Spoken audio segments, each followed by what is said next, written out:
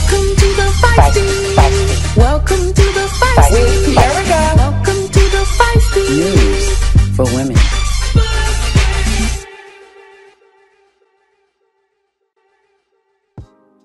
Hello and welcome to the Feisty News for Women. I am T. Erica. I present important women's issues and fearless feminine voices disrupting our society. Today is June 6th, 2022. Here is the Feisty News for Women. The Spanish government is set to pass a law offering 3 days of menstrual leave a month for workers who experience severe period pain. This law affirms that when the problem of severe period pain cannot be solved medically, it is a temporary disability. Japan, South Korea, and Zambia are among the few countries already offering menstrual leave, and Spain will be the first Western nation to follow suit. Spanish radio station Cadena SCR reports that the mandate for menstrual leave is among a set of proposals protecting reproductive health that have been introduced into Spanish society, which also include enabling girls ages 16 and 17 to have an abortion without having to get permission from their parents, ensuring that educational institutions provide feminine hygiene products when necessary, and eliminating the sales tax on these products. In another movement for women, this April, Spain created legislation to prevent anti-abortion activists from harassing women who seek abortions.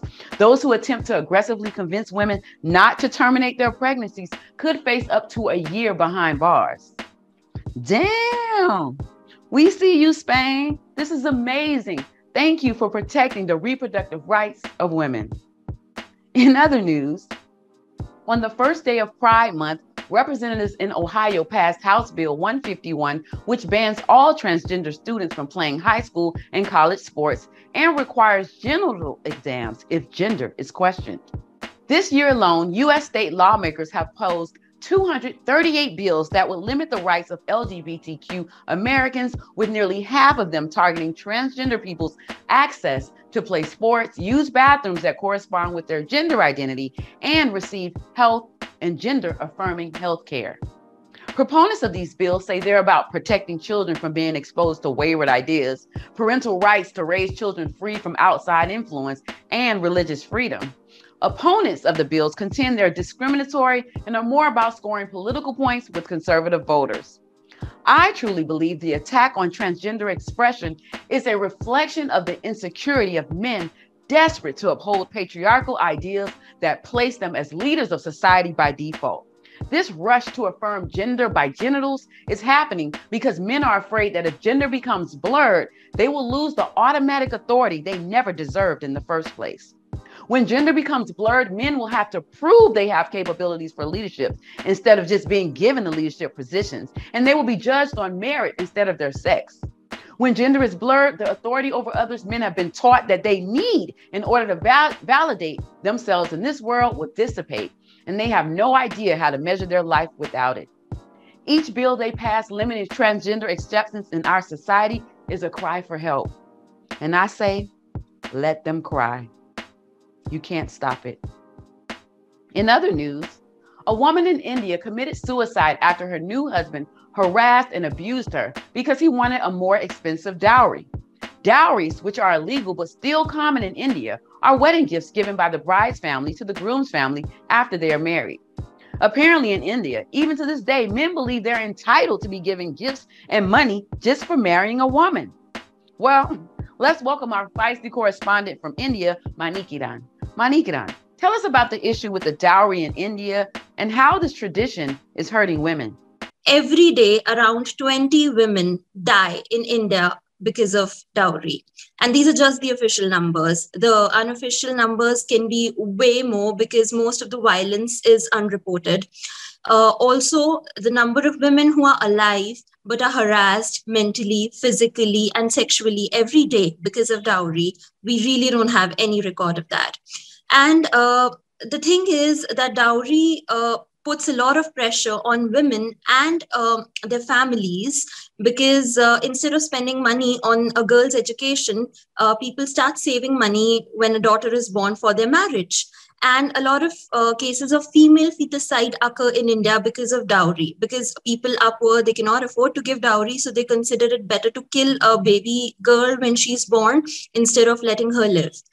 And in India, it has been a criminal offense since 1961 to accept dowry. So whenever a marriage takes place, they don't call it dowry, they call it gifts for the woman. But we all really know what it is, and there's no marriage happening without that. In no culture, it doesn't matter which family background you're coming from, rich or poor, everyone is expected to give dowry.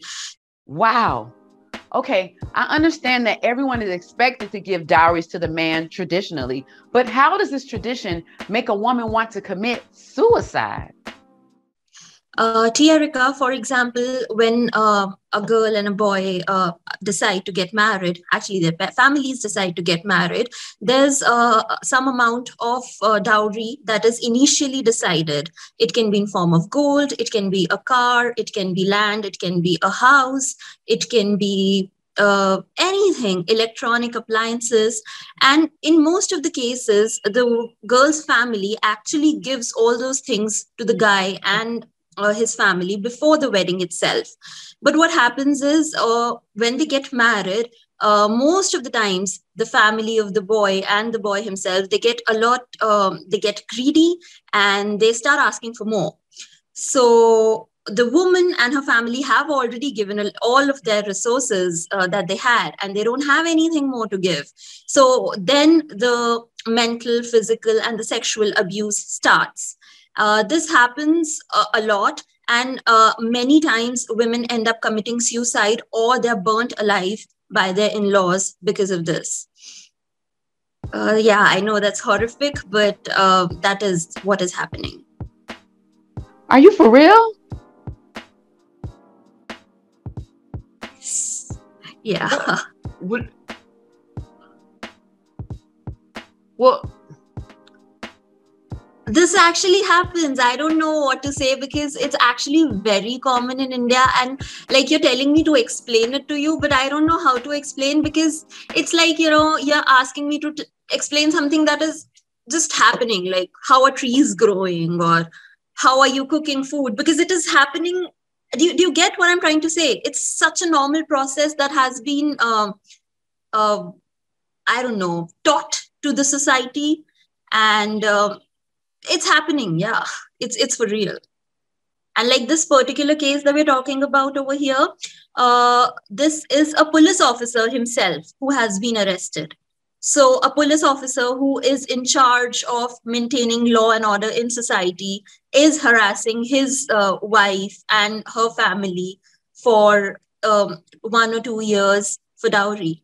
So you can see how it is, how inbuilt it is in the society, that men think it is their right to get dowry, and as much as they want. And if they're a government official, then they think they deserve more because they have a government job. So you're saying that when a man wants to marry a woman, her family must give him gifts, and then he accepts the gifts. But if he wants more and her family can't provide it, he abuses her until she commits suicide, or his family burns her alive? Thank you, Manikiran, for sharing this very sad news about Indian culture. Something has to change. I don't know what we can do about it. Well, it's time for a break. Crazy people are crazy until you find yourself joining them. And where's the last place you ever want to drop your phone? Meet two women who face both of these obstacles right after the break. Don't miss it.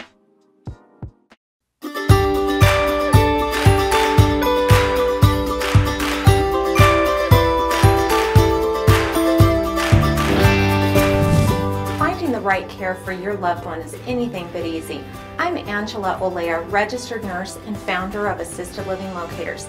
We're a free community-based senior care referral and placement service that has been matchmaking families with caring providers for over a decade. If you're seeking the best quality care at an affordable cost, don't get overwhelmed with all of the care options. We can reduce your stress. Call our free service today and let one of our local certified elder care advisors assess your loved one's needs and provide you with a personalized assistance in locating the best Alzheimer's or dementia care, assisted living homes or communities, nursing homes, or in-home care. We have the answers. Call us today at 1-800-267-7816 or check us out online at assistedlivinglocators.com. We're here to help you. Welcome back. I am T. Erica with the Feisty News for Women. Girl, guess what? Did you hear about the woman who fell into a public toilet and had to call 911 to help her get out? Oh my gosh, she was at the top of Mount Walker in the Olympic National Forest, just northwest of Seattle, when she had to use the restroom. So she went into the nearest public toilet, which happens to be a vault toilet, which is a non-flush toilet where the container collects the waste is buried under the ground.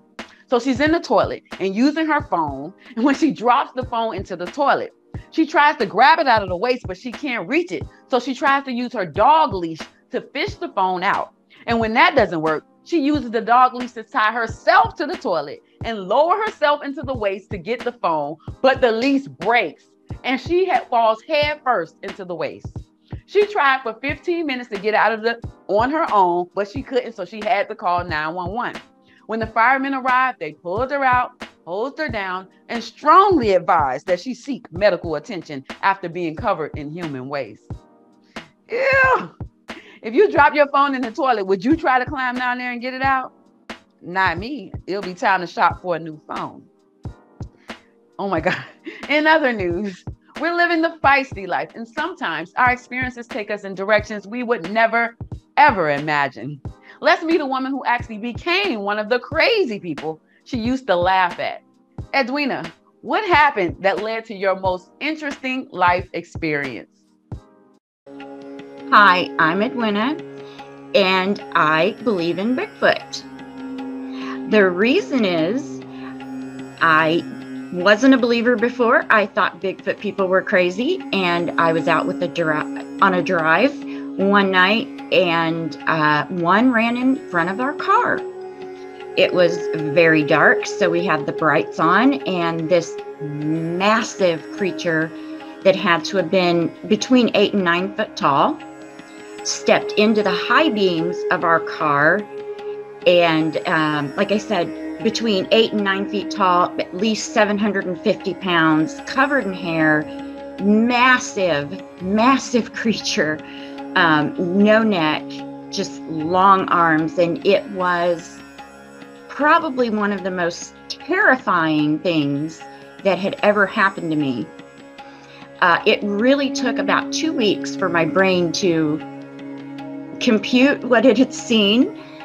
And after that, I started doing research online and found a group near the area where I had this experience and spoke to them. And although I was quite the camper and outdoors woman, they took me around and showed me signs and symbols around the forest that had completely gone past me. I didn't realize that the things that I was seeing were not natural. And from then on, I decided to dive in head first. And I joined the group. And there were wives in the group, but there weren't very many, females who were like heading up things. And I had a research site for 4 years, which is called a habituation site or gifting, where I left things for the Bigfoots, the clan, which is the entire family. And in turn, they would take these things and communicate to me by bringing things back that they wanted more of and leaving me various gifts. And it got to the point where if my daughter and I were camping, they would come to our campsite in the middle of the night, stand right up against the tent. And I think the thing that changed the whole, these are big, scary creatures that are going to eat me, to believing that they were intelligent was one night we were out setting up recordings. It was probably March. It was maybe 15 degrees, 2:30 in the morning, a closed campground area. We were packing up to leave, and about 10 feet away, I heard this howl that just made the hairs on my neck stand up. It was so close. We ran to the car, realized we had left the recorders behind, went back and got them. By the time I got home, I started listening to this recording. Not only did I hear that howl, but afterwards was about 30 seconds of speech where this creature had spoken to me. And I felt this, I heard this like yearning in its voice, like, don't go, I'm having fun watching you. And I actually sent it in to a linguist that works for shows like Finding Bigfoot. And they actually said that it was the real deal. So from that moment on, I believed that they were just curious creatures who just want respect and just kind of want to watch us once in a while. I never thought in a million years I would be a Bigfoot researcher. I'm a mom, I'm a grandmother, and I write about sex for a living. So I never thought that I would be a Bigfoot researcher, nor did I ever think I would believe in Bigfoot. Well, okay, Edwina, for some reason, I believe you, but you won't catch me in the woods, so I'll never find out myself. Well, thank you for watching the Feisty News for Women. I am T. Erica. Remember, be feisty. Women must be seen and heard. Welcome to the Feisty.